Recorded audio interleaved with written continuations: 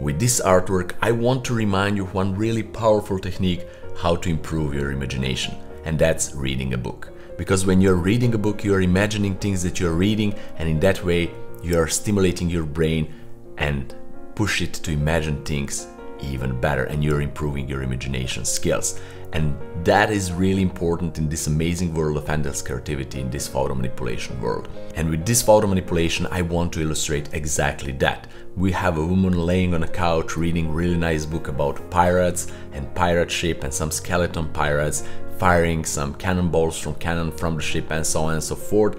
And she is imagining all of that, and all these elements are flying outside of a book, practically out from her imagination. And for this photo manipulation, I use some elements created in Blender, like these flying papers from a book sheets, and also use some 3D model of a ship. And you can get a lot of different 3D models of a ship from Envato Elements, because they have amazing library of 3D models. And now that I mentioned that, Envato Elements is a sponsor for today's episode. And in case you don't know, they are amazing, huge website that I'm using all the time.